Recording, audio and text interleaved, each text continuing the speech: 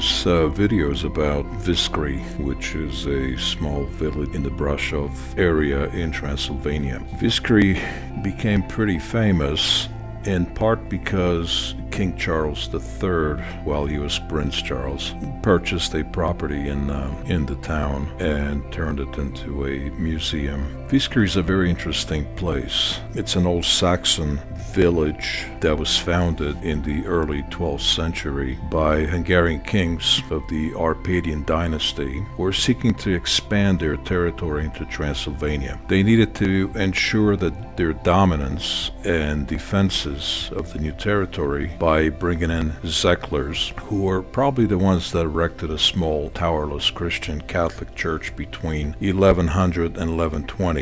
Which was dedicated to the Apostle St. Andrew. But that's under dispute because coins and earrings found in graves, both inside and outside the chapel, were initially thought to date from the reign of Coloman, from 1095 to 1116, but a revaluation found that the oldest coin came from the late reign of Giza II, suggesting their remains were of Saxons rather than Zekeli. Well, it appears, either way, there were Zeklers, they were resettled, and in the second half of the 12th century, clearly they were Catholic Saxon settlers who were brought in by kings, their promised land. And the new settlers came from the Flanders region and spoke and still speak a language similar to the one spoken in Luxembourg. They named the village Weisskirch, in Old Saxon meant white church, and Viscri is the Romanian word for the town and is derived from the Old Saxon. Around the middle of the 13th century, a tower house was built on the western side of the church, and later a 23-foot high or 7 meters high wall was added, and the Saxons expanded the church. The process of fortifying the church as a refuge continued into the 15th century and 16th centuries, all the way to 1650 as a response to raids by the Turks. By 1717, the church was in a dilapidated state, and an overhaul of the church began. By 1743, that was a period that was reasonably peaceful, and there was a partial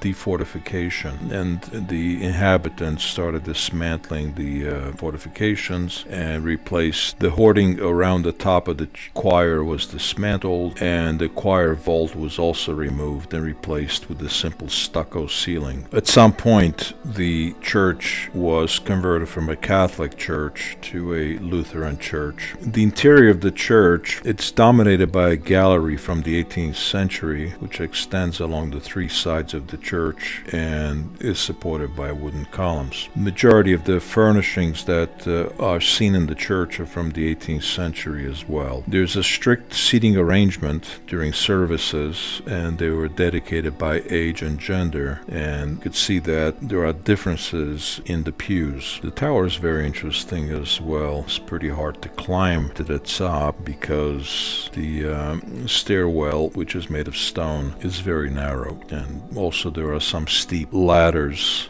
that go all the way to the top of the in the tower. At the top of the tower there is a walkway all around the tower, and that allows visibility of the entire village. But anyway, this has been a very interesting experience. The village is very interesting as well. It's now inhabited by Romanians and Roma people. I haven't seen any evidence that there are any more Saxons left. In fact, the majority of Saxons have left during the communist period.